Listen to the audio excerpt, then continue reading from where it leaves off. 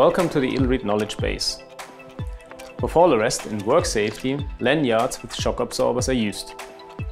They exist as I systems or as Y systems. What is important to know is that falling to two parallel shock absorbers causes a high risk of injuries due to the high accelerations. To test critical heights and masses, we do a test series here in our test laboratory. The first test shows how shock absorbers with tear webbing generally work and how they are getting tested. Here you see the test setup in the free fall tower. A mass of 100 kilograms falls from 4 meter falling height to this catch plate. The catch plate is connected by the shock absorber with the load cell. Here we see how the mass hits the catch plate, the tear webbing breaks open and by that absorbs the energy. Here we see the force time graph of the test. The maximum force lies at 4.8 kN, which is created by this single peak.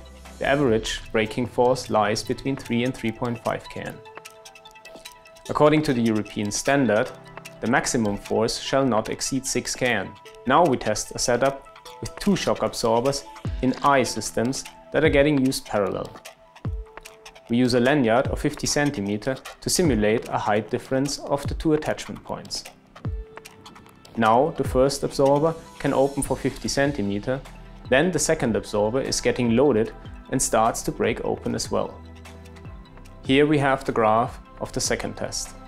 We see the maximum force now lies at 9.2 kN, which is created by this single peak. Here in the first part of the graph, we can identify the first 50 cm braking length in which the single absorber is working. Here, the second absorber gets stretched and starts to break open. The braking force of the second absorber gets added to the braking force of the first absorber. The average braking force now lies at 7 to 8 kN. For a person with 100 kilograms, this means an acceleration of more than 7 g. Injuries due to the high accelerations are more than likely. The best solution to avoid this problem is the use of a Y lanyard absorber. These systems also include two lanyard arms and therefore allow point-to-point progression. But in the event of a fall, in any case, only one absorber gets loaded and the braking force therefore stays constant. Also, the distance between the anchor points does not influence the braking force.